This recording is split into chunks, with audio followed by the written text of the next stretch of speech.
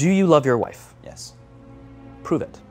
Like, what's the metric? Give me the number that helps me know, right? Because when you met her, you didn't love her. Now you love her, right? Tell me the day the love happened. It's an impossible question.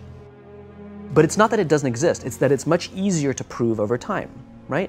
Leadership is the same thing. It's about transitions. So if you were to go to the gym, it's like exercise, right? If you go to the gym and you work out and you come back and you look in the mirror, you will see nothing. And if you go to the gym the next day and you come back and you look in the mirror, you will see nothing, right? So clearly there's no results, can't be measured, it must not be effective. So we quit, right? Or if you fundamentally believe that this is the right course of action and you stick with it, like in a relationship, I bought her flowers and I wished her happy birthday, and she doesn't love me. Clearly I'll give up. That's not what happens. If you believe there's something there, you commit yourself to an act of service. You commit yourself to the regime, the exercise. You can screw it up. You can eat chocolate cake one day. You can skip a day or two. You know, it allows for that. But if you stick with it consistently, I'm not exactly sure what day, but I know you'll start getting into shape. I know it. And the same with the relationship. It's not about the events. It's not about intensity. It's about consistency, right? You go to the dentist twice a year, your teeth will fall out. You have to brush your teeth every day for 2 minutes. What does brushing your teeth twice a day for 2 minutes do? Nothing.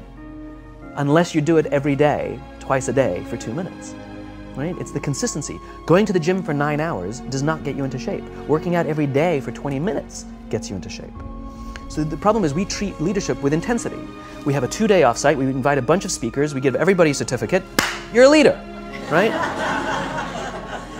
Those things are like going to the dentist. They're very important, they're good for reminding us or getting us back on track, learning new lessons, but it's the daily practice of all the monotonous, little, boring things like brushing your teeth that matter the most. She didn't fall in love with you because you remembered her birthday and bought her flowers on Valentine's Day.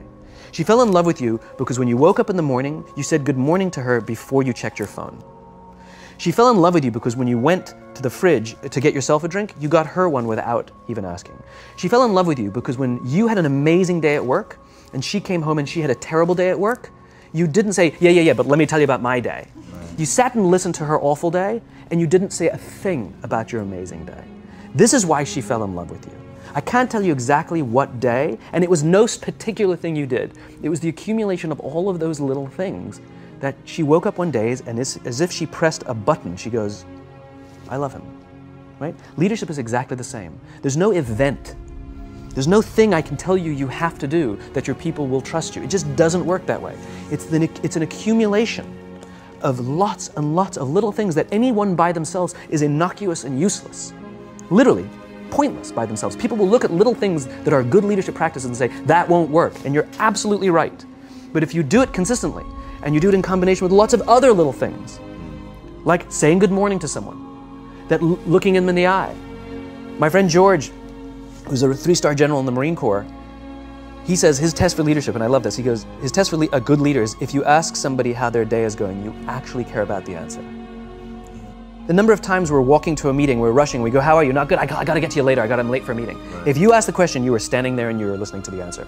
It's those little innocuous things that you do over and over and over and over that people will say, I love my job. Not I like my job. I like my job means, yeah, the challenge is great, they pay me well, I like the people. I love my job means, I don't want to work anywhere else. I don't care how much somebody else is willing to pay me. I'm devoted to the people here, and I care desperately about the people here as if they were my family. In business, we have colleagues and coworkers. In the military, they have brothers and sisters. That's how they think of each other.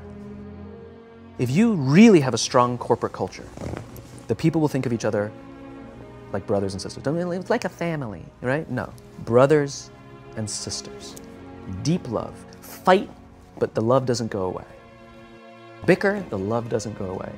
And I'll fight with my sister, but if you threaten my sister, you're gonna have to deal with me, right? We'll fight internally, we'll bicker with each other, but nobody's gonna hurt each other, and if anything from the outside shows up, you're looking at a unified front. Brothers and sisters. Now, how do you create brothers and sisters out of strangers? Common beliefs, common values, parents, in other words, executives who care about their children's success, who care to raise their children, teach them skills, discipline them when necessary, help them build their self-confidence so that they can go on and achieve something more than you could have ever imagined achieving for yourself. That's leadership.